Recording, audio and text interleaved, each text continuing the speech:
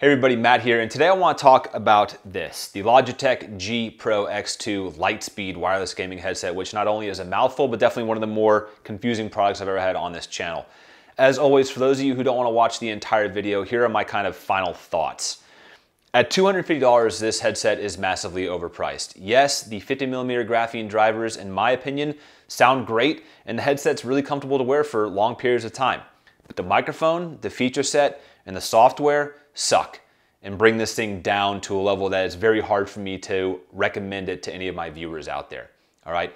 The way that I phrase it in my Amazon review is this. Is the audio quality great? Yes, but it's not $100 better than the HyperX Cloud 3 wireless. Are the features good? No, they're not. And the fact that you can get a headset that's significantly more packed with features and good ones at $100 less, again, it just brings this one down to a level that I just don't understand who it's for at this price point, okay? It has Bluetooth, but you can't use Bluetooth while you're gaming, okay? You can either have the headset set to where it is connected to your dongle on your PC and you're listening to your game audio, talking to your friends in Discord, or you can have it switched to Bluetooth. So you can't take a phone call while you're gaming with this headset like you can the SteelSeries Arctis Nova 7 wireless. There's no LED indicator that your microphone is muted. And not only that, but speaking of the microphone, I really do think this is the worst microphone I've ever experienced on a wireless gaming headset. It's the only one that my friends ever said, dude, you sound like shit. Most of the time when I'm swapping between headsets that I'm testing out, which they've probably heard about 20 at this point. I've reviewed maybe 10, 15 on this channel. When I'm swapping, they can tell, right? They'll notice when I go from the PC38X to the HyperX Cloud 3 wireless, or any wireless headset for that matter. This was the first one where they said, dude, go back to whatever you had on before. I understand that there might be videos out there on the internet in terms of how you can make the audio or the microphone quality sound better on this headset. I think it's bullshit if a consumer buys a product and then has to do troubleshooting on their own to get it to function the way that it should have out of the box, all right? If you go to a dealership and buy a car, and as you leave the lot, you notice it's only going 60 miles per hour, you're probably gonna turn around and take it right back. You know what I mean? Like, you shouldn't have to go home and do your own troubleshooting as to how to turn off the governor or some shit on your vehicle, right? Like, it should work the way you expected it to out of the box. And while the audio is good, that's pretty much the only thing I can say about it, all right? So let's go ahead and get into the video. I'm gonna do the what do you get in the box and the feature set of the headset, talk about the audio quality, the comfort, and then go into the microphone and the software, because this whole blue voice thing I feel like is a selling point. You're definitely paying for it, but I don't think it's any good. So let's go ahead and get into it. So first off, what do you get in the box? So you get the headset, which comes with a detachable microphone. You get your USB-A to USB-C cable, and you get a 3.5mm cable. And before you say, well, you never even unwrap these. Dude, the amount of USB-A to USB-C cables and 3.5mm cables that I have lying around is more than could last me a lifetime. So no, I'm not gonna unwrap these and add them to the box if I don't need to. You get your wireless dongle, and then you get swappable ear cushions, which I'm gonna get into later in the comfort section, but I love the fact that they include swappable ear cushions because as someone who's a big fan of open back headsets that always have kind of cloth cushions, that was the first thing I did, was swap out the leatherette memory foam for the cloth memory foam instead. And then you get this carrying bag, which, cool, you know what I mean? So moving into the build quality and feature set of the headset itself. At first, when you open up the box, you don't feel like you got gypped out of $250 because undoubtedly this thing looks and feels really nice. Leather headband with a decent amount of cushioning there, metal frame, right, with plenty of adjustability. Like, I've got what I consider to be a big head. I've reviewed headsets on this channel before that I complained that didn't, adjust well enough. These fit with room to spare, right? Very comfortable. The ear cups do rotate, which is a nice feature for those of you who like to pull one of these. The ear cups themselves are a kind of no fingerprint plastic with this kind of metal on the outside with those little ridges. You'll know what I'm talking about if you ever hold this in your hand and you see it. But overall, the build quality is good. It's once you start getting into the features and looking at it that you realize everything kind of starts to unravel, okay? Here's what I'm talking about. On the left ear cup, you have your power on, power off switch. All right, great. You have your volume up and volume down dial. Great. This again, like the HyperX Cloud 3 Wireless, it controls your overall Windows volume. It's not headset dependent. Then you have your mic mute button. And what's neat about that is that you have no idea whether you're muted or not, because it produces an audible tone, but there is no LED indicator on this like there is on basically every other wireless headset I've ever used. So there's that. You have your USB-C charging port right there, and then you have your Bluetooth button, which at first I was like, okay, neat. I have the option to just press a button and turn Bluetooth on or off so I'm not draining the battery. Like on the SteelSeries Arctis Nova 7, it's a button right by the power one. You got to hold it. I was like, okay, neat. No, that's when I figured out very quickly you can't have Bluetooth and your game connected at the same time. So that's what you use to switch between the two of them. On the right ear cup, you've got your 3.5 millimeter jack. What I did almost immediately after I started using these was just stare at the SteelSeries Arctis Nova 7 and wonder how in God's name a headset that costs $100 more doesn't do anything that this one does, okay? There's no game, chat, volume mixer on here. There's no LED indicator. Bluetooth can't work at the same time as your game volume. That was the moment for me where I was like, I can't recommend this thing on my channel. Like there's no chance. The audio is good. Like I said, feature set sucks. So moving into the audio quality.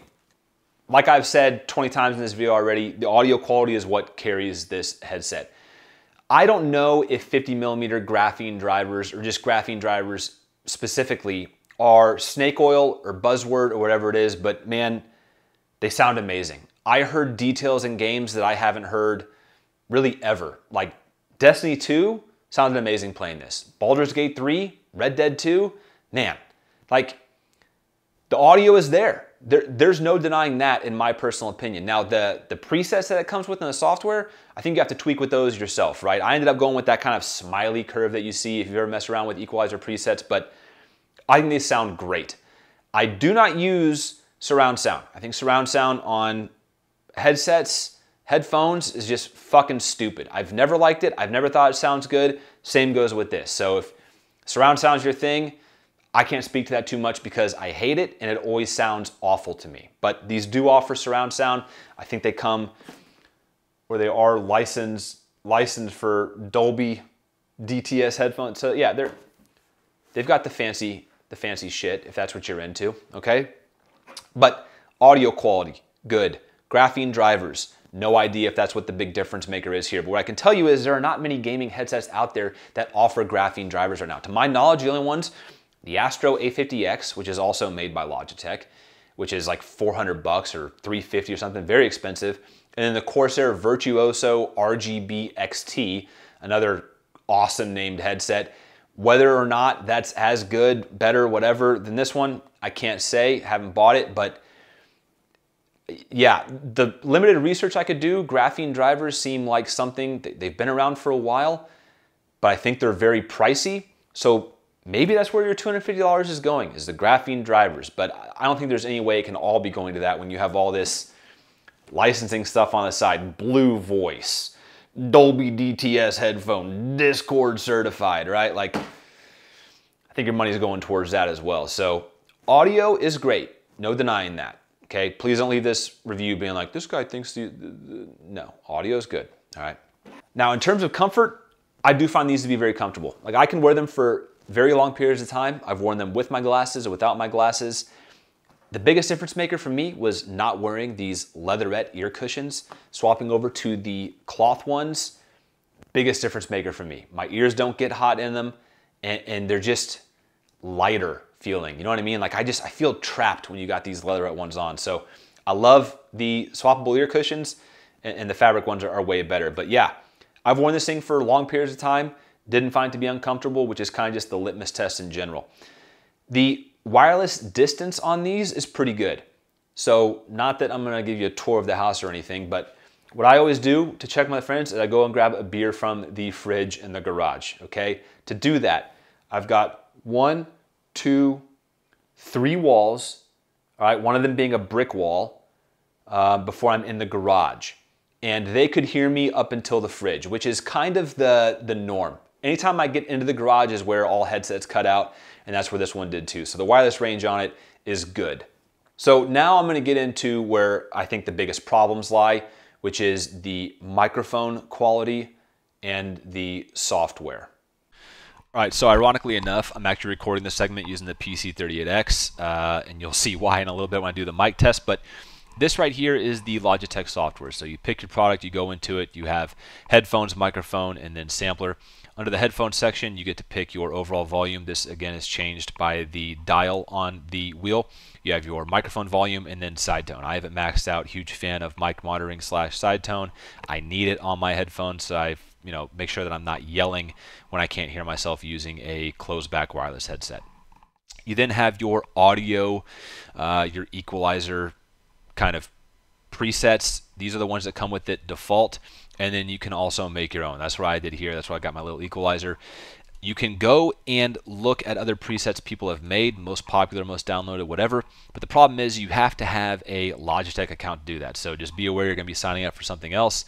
They have all these different kind of game profiles out there. Pretty nice that you can do that, find the community stuff. You can then go into surround sound. I have that disabled. I hate surround sound. If you love it, I'm very happy for you. Then you get into the microphone, which, yeah, I'll do a mic test later so you can hear it, but again, there is just so much you can do. So you have your input gain, your output level, you have your equalizer, your signal cleanup, you have your de-esser, thresholds, attacks, releases, all of this. I had a hard time using this software. This is where I ended up having to go and just find other presets that people had because I couldn't find one that I liked, and more importantly, there wasn't one that my friend said sounded good. The only thing that said that sounded okay was just disabling this and going with the default. All right. So there is a lot of stuff that this thing can do, but that doesn't necessarily make it good. Okay, so this is going to be my favorite part of the video here. So right now, PC38X, right? Just best all-around microphone on a gaming headset in my personal opinion. But this is it. Pretty good, right? Right. Let's move over to the HyperX Cloud 3 wireless.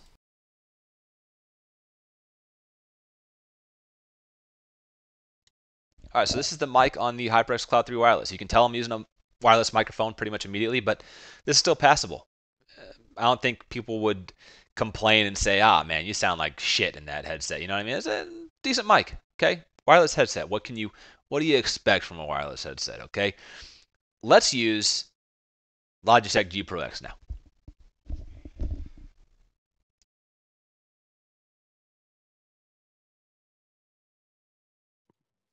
All right, here she is.